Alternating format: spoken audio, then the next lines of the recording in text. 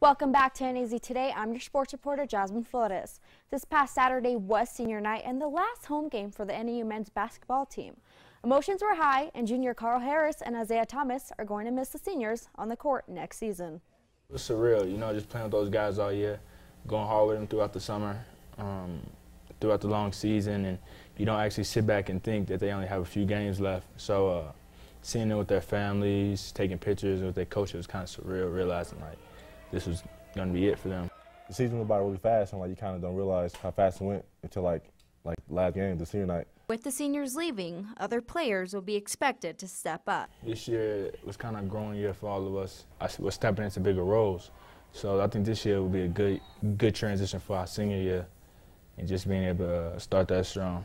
Although they still have 2 games left on the schedule, Thomas is already excited about what next year may bring.